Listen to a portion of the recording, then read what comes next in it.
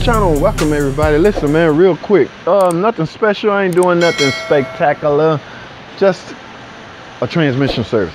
All right, now this is like a 06 Pacifica. I don't know if the camera can show y'all that part, but it's a 06 Chrysler Pacifica. Y'all know the Pacifica is now the new minivan, so they're not built like this anymore. Anyway, like I say, I'm doing a typical transmission service.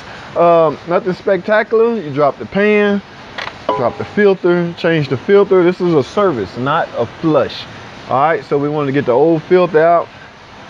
Keep in mind, like I said on my other videos, analyze this magnet, man. That magnet can tell you a lot about what's going on inside the transmission. All right, so now, but what I want to talk about is the parts that I received to do the service. All right, check this out right here. Of course, you know about the fluid, ATF plus 4 only. All right, here's the part they got. Obviously, apparently, we are out of OEM parts. Now, nothing wrong with this filter. I'm sure the construction of it is will meet OEM standards. But here's what got me. This. I cannot believe people are still using this. Ladies and gentlemen, this do not seal, for one thing, and its only fault is it would not seal. So you would continually have little nagging leaks. What you should be using is this RTV.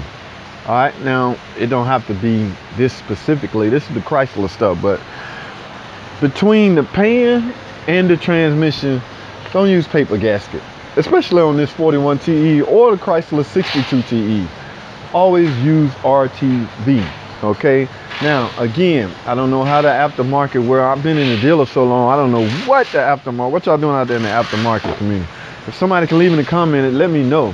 But to my knowledge and to my understanding, everyone that came in having transmission issue that was leaking always had one of these on. Chrysler told us a long time ago, you only seal the transmission with this RTV.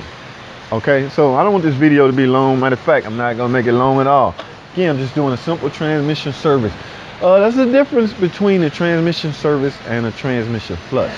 Do not get them twisted. Do not mix the two up together. And like I said before, I catch a lot of flack but when I explain flushing. It's not really how the name is being implied. It's really, flushing is really based off the equipment being used. Will your machine properly remove all the oil transmission fluid out and go back in with new transmission fluid? If your machine would not properly do that, and you are not doing it, you're not doing a properly flush.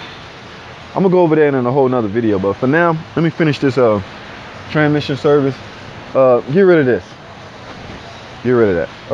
So we're gonna use the aftermarket gasket, and we're gonna use RTV. All right, that's all I have, man. Thanks for watching. Comment, subscribe, and I'll see y'all in the next video.